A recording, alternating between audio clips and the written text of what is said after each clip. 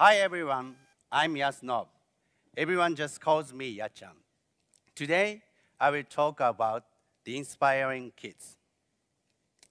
Now, who likes studying? If you remember solving formulas and solving problems at school, right? However, I hated it. And my favorite subject was leaving school. In Japan, we must learn about 2,000 Chinese characters and we must remember every stroke. But why? Won't it be easier just typing it right? I dropped out of high school. And every day I spent watching movies and playing video games and staying up way past bedtime. And don't forget, I also loved manga and anime. Oh, I forget to tell that I have two younger brothers who didn't go to school and followed whatever I did. Now imagine, 3 brothers every day watching movies and playing video games without going to school. It's like the paradise. It's like the best job in the world, but dreadful for you parents. Our paradise was the best, but I began to think this might not be good. I started to think the way up to make study fun. As a high school dropout, I could enjoy studying history using biographies I liked of important people and memorize books I liked and to strengthen my memory. Believe it or not, I got into the top university in Japan, Kyoto University. My younger brothers inherited the same idea of studying what they liked and went to Kyoto University. Last year, my mother passed away. And no doubt she was worried about how it would turn out. But getting into college and graduating college was something we could pay her back for. This was surely a great relief for her. After graduating, I became a teacher and decided to teach children from elementary to high school to study. I taught everything a normal teacher would, like grammar and math. I taught with unmatchable passion, but none of them showed interest.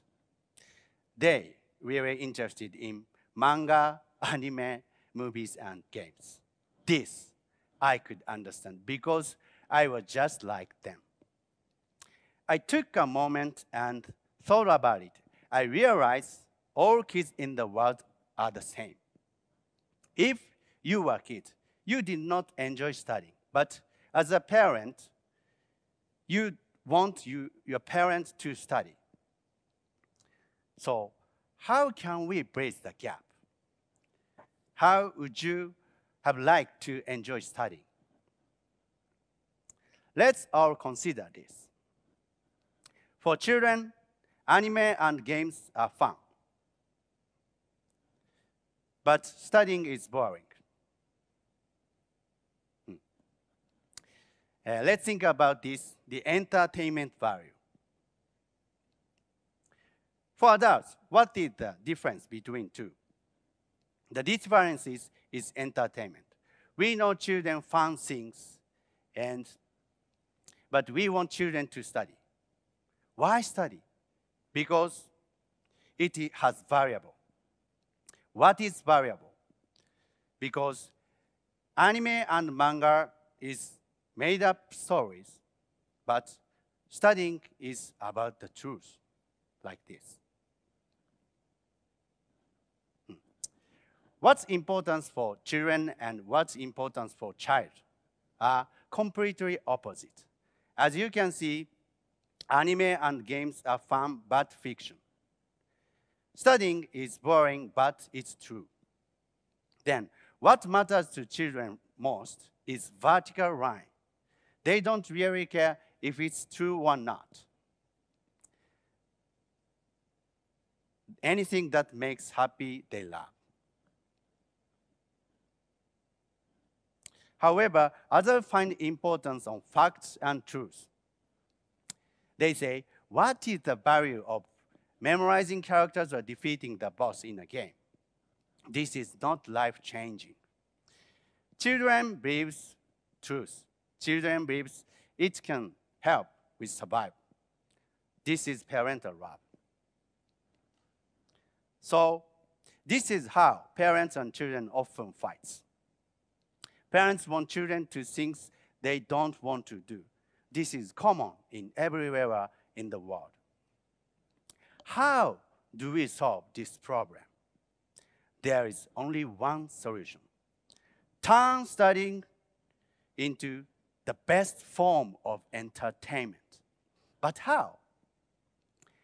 I started to think, why was I myself so into anime and games? Interesting characters appear in anime. So if you put the interesting character in the textbook, will it be interesting? No, not at all. So how about sound effects or BGM? But Harry Potter books have fascinated children all over the world without any sounds. I noticed one common thing in entertainment experience. I came up with the ideas. Maybe children are about crazy, the wonder and emotion in anime and games. A wow means I wanted to know more and I wanted to try it. Little by little, I learned how to make children's experience full of wonder and emotion. I knew wonder and emotion change children's experience. Then, my biggest challenge was yet to come, using wonder and emotion to teach chemistry. Have you ever seen this table before? Yes, these are the elements that makes up the world. Simply, the first is hydrogen, the second is helium, the third is lithium, and so on. Do any of you have good memory of this table? Have you ever thought, wow, what a beautiful table. Oh my, this tells us the truth world. No, right? This was my mission. I wanted to make children say, wow, it's beautiful. This was my challenge to the world.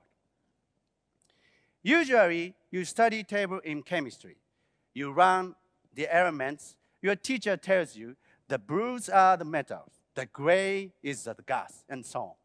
And you expect it to memorize it all.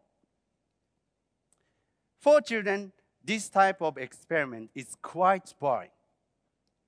But what if this was a role-playing game? Once you start your adventure, you are giving all the explanation. The best sword, the best armor to defeat the last boss, and game over. What do you think? This is not the type of game you would like to play. Studying is the same. You get all the truth, but don't get any wonder and emotion. It's not interesting because you don't experience anything on your own. We have changed the traditional way of education. The periodic table is the last boss in the game, where children experience everything to the last stage. Children pick up things along their journey to use as important tools. So we designed a new learning way, just like in a game. This is what we have prepared. First, we look at the colorful elements. Children experience by observing, touching, and smelling one by one. Children say, what is this? What is that? Oh, it's beautiful. Children see bismuth for the first time and have excited. Bismuth look like a rainbow, and the shape is quite unique. So it's like rare item many have not seen. We continue to stimulate the curiosity of children. Children's interest develops from here. At this stage, children gradually get to know elements' name and characteristics. Children are given elements cards. Okay. Children are given elements card and they wonder what it is. We tell them there is a number printed on the card. And some of them ask, what is this number? But we only reply with, that's a good question. Children reach the last stage. They challenge it to line up all the element cards in correct order. This is the last boss. Children try to line up it a straight line and some in a circle. Then,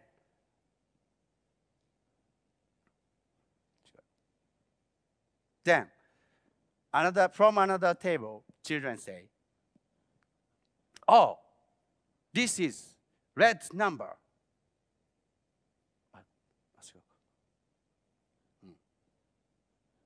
Children remember the gray ones and the noble gases. And the biggest characteristic is not to bond with other elements.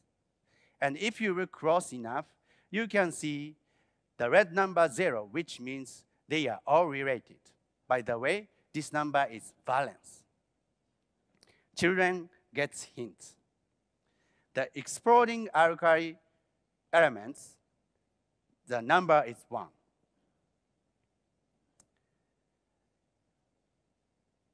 And crystal elements, the number is 2, like so. Now back to the question. How do we line all these up?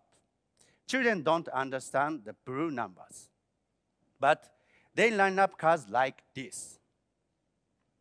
Because the blue numbers are lined up in order, so it feels natural.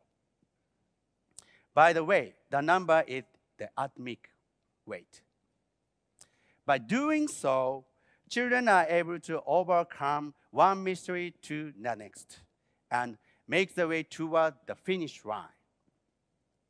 Finally, children can understand the correct card order. Children are able to beat the last boss, the periodic table. We say, oh, well done, you can create the periodic table. In fact, the scientists around the world have spent hundreds of years. This table is crystal of human knowledge. You created it by yourself. Our last line is a little exaggerated. But I will never forget what happened in the next moment. A big roaring cheer came from classroom. Yeah, we found something amazing. Wow, this is secret of the elements.